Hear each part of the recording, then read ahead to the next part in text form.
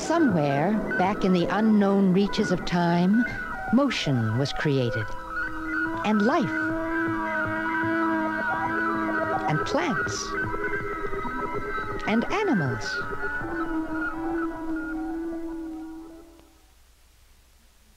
And people. And people. They learned to move toward things to survive.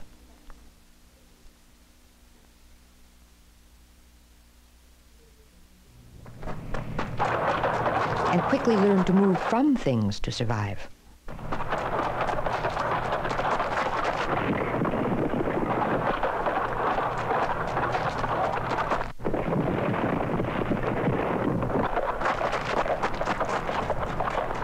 And to make other things move. This required energy. Some people relied on their own energy. Others found they could use the energy of animals.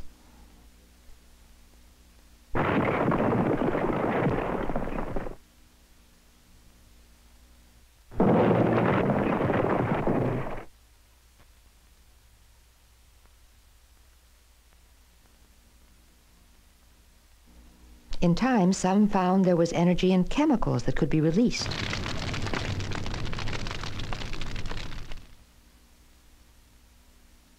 And some learned to use this energy to make steam, to replace animal and human energy.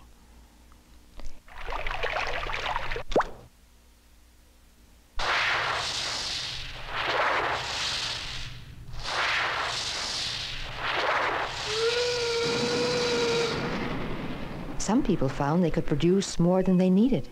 What to do with the excess? Do you suppose Jonathan might be willing to trade one of his hatchets for some of Mr. Adams' apples?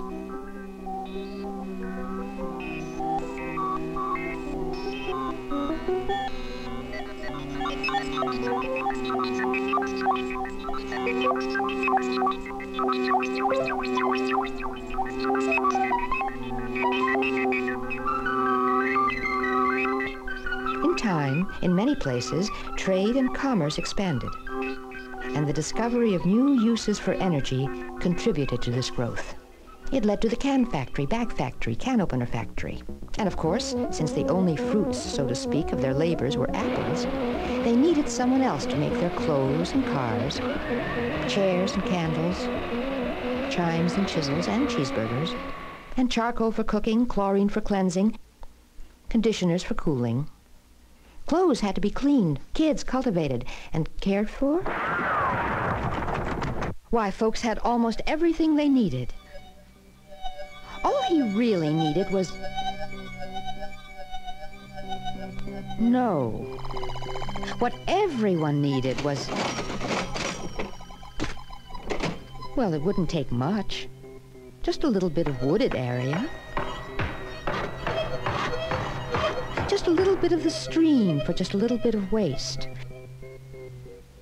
Take a little out of the environment, put a little into the environment. Need a little fuel for a little bit of power. A little fuel for the machines. Better make that a few more trucks, a little more of the woods, and more of the streams, and more into the air. Looking good, looking real good. Profits higher, resources lower, but everyone knew we wouldn't run out. There might be occasional shortages, but these would only be temporary, no cause for alarm. It was easy to blame it on someone holding back fuel, only temporary. And when heat ran out, easy to blame a cold winter, only temporary, or a little brownout. After all, this couldn't happen to us. Except during peak hours every now and then, and hot summers, and we don't get many of those. After all, we've been through this before. It's only temporary. Until it becomes permanent. Even then, it's hard to believe. We found so many ways to use energy. And it all started so simply. No. 9 and 9, 5 here, 5, 65 now. You can stick down on 8. Light, I have a light. He'll take 1, he'll take 2. Do I hear 3? I have, he'll take, I have, sold. He'll take 1, I hear 2. He'll take, she'll take. Their air conditioners, dishwashers, TV sets, furnaces, elevators, water coolers, cars, copy machines, airplanes, power mowers, power boats, power saws, power drills, power. Many possible sources of energy have been available. Water, wind, solar, tidal, geothermal, nuclear.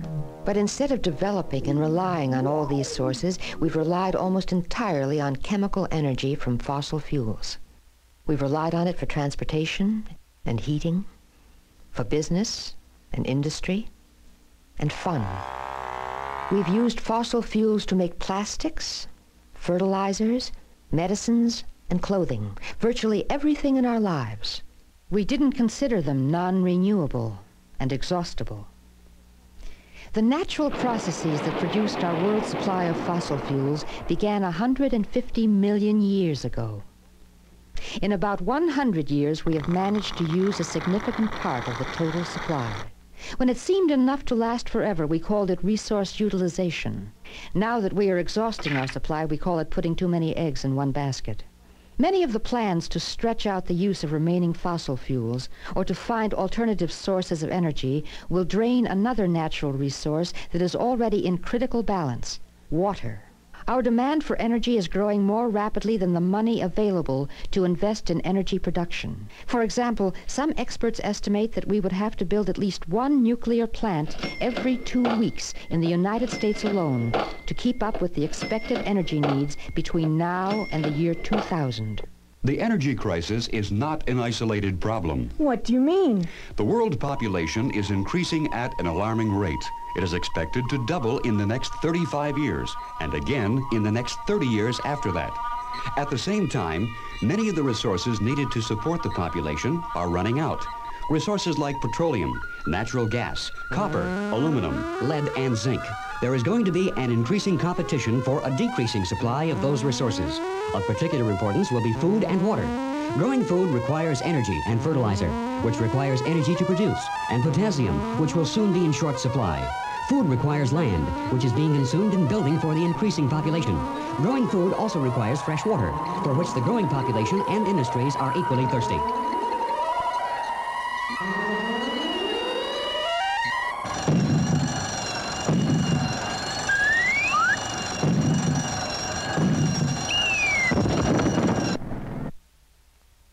What do we have to change to solve all these complex problems? Us. Oh, what do you mean? Why are we the solution? Well, every human activity takes resources, results in a desired end, but also generates wastes. Most people are looking for the kind of solution that will increase the output while reducing the consumption of resources and production of waste. So isn't that the way we've always done it? Yes, but in a world with limited resources and dangerously polluted, we need to reevaluate the worth of many of our products and activities. Yeah, there's plenty more where those come from, at least until they run out. Environmental destruction, never look back, I always say. Anyway, I'm only doing my job. Look, somebody has to do it. I'm just helping the factory worker. Yeah, and I have a husband and kids to feed. See, I pull these levers and push those buttons, and for a little change of pace, I push these buttons and pull those levers. Sure, it gets a little boring, but after all, it's what the people need. Right, Joe? Right you are, Thelma. Even if they don't need them, it's the advertising department's job to make them think they do. I say you need 2 of these, get plenty of them, lots of those, and about 4... Thanks. We consumers needed that. Soon we all will have what we need, and a few things we don't need, don't want, and don't know where to put. But the profits are good, and the dividends are high. Now, we can continue at this rate, but the more goods we produce, the more resources we will need and the more waste we will have. Expansion? I'm for expansion. That's what made this country great. Sure, but what made us great in the past may not make us great in the future. Instead of needing more, maybe we need less. Or then again, do we really need it at all? Hey! How can our customers live without their beanies and still survive? How can our workers live without their jobs? Can we cut down or eliminate the beanies and still survive? Or is it the only way to survive? Incredible energy consumption. When we travel 8 miles in the car, we use enough energy to produce and distribute enough food for one person for one day. In addition, people don't realize... Visit our new car showroom and we'll give you the best deal in town on a bigger, roomier car. All the extras. Drive off with one today. Buy now, pay later. Come in and... But will the price be too steep? Consider our use of electricity. The electricity used between 1965 and 1975 in the United States was about equal to that consumed in all the years prior to 1965. Look at that. We sure could use one of those. Yeah, I wouldn't mind having one of those snowmobiles or that cycle. It'd be great to get away from the hustle and bustle of the city, into the country with the rolling hills and all. While resources are dwindling, the population will be doubling. With more and more people and less resources, we can only reach the conclusion that there won't be enough to go around. Future generations may be in trouble. Oh, enough of this dreary talk about the future. There's a museum. Let's go in and take a look at the good old days. When deprived of their natural habitat or an environment appropriate for their needs, some species could not survive.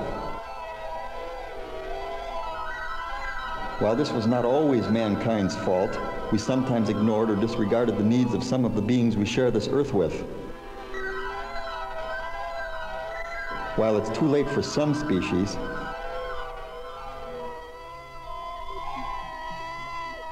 others may be able to survive.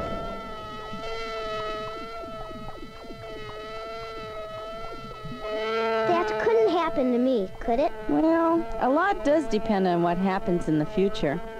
I guess we're just going to have to deal with it. Let's go see the futures exhibit. There is no need to worry about the future. Continue living as you are now. Your environment will be polluted. There will be food shortages, but humankind will adapt. Due to dwindling resources, there will be unemployment. Because of the vast population, people will find it necessary to put up fences and isolate themselves. People will find it much easier to disregard one another. It may even be necessary to discard certain types of people. Because of the shortage of resources, there will be increasing competition for available supplies. Some people may feel desperate and start doing things to friends and neighbors that they would not consider in other circumstances. But do not worry, human beings will adapt. Is that the only kind of future there is? Oh no, son. Here's a conservation exhibit. We're hooked on energy consumption, and it's a hard habit to break. We need to change our priorities like these people. All of you here at Energy Anonymous have taken the first step. You know you use too much energy and want to kick the energy habit. It's not easy. This involves everyone, individual efforts and group efforts. I'd like to report that Fred is now on his 14th straight day without his television and is suffering no serious side effects. And Dr. Jones gave up ironing 3 weeks ago and doesn't miss it one bit. Harold gave up taking the elevator to the third-floor exercise room at the office. And Fran, who'd been on the station wagon for years, is now hiking, biking, and busing. We still have a few vacancies in our Mowing Without Motors class. Many thanks to those of you who've been informing your friends and neighbors about our efforts. We can't do this alone. Those interested in going to the Capitol to voice our concerns or writing letters or making phone calls, check the board for times and places. We've come a long way, but there's much more to be done. Cutting down is not enough. We have to think in terms of recycling, not just throwing away. We need to consider the use of combustible wastes for fuel and uses for garbage and organic waste, and to develop and rely on sources of energy that have been largely ignored. Right, Professor? Right, Professor? Absolutely. We already have many new solutions and answers in our search for new technologies.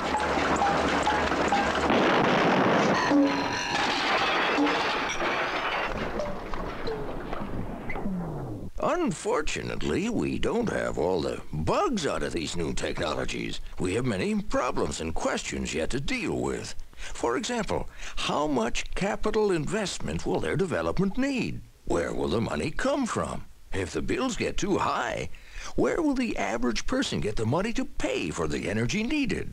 And not only individuals, but businesses, towns, and cities may have the same problem.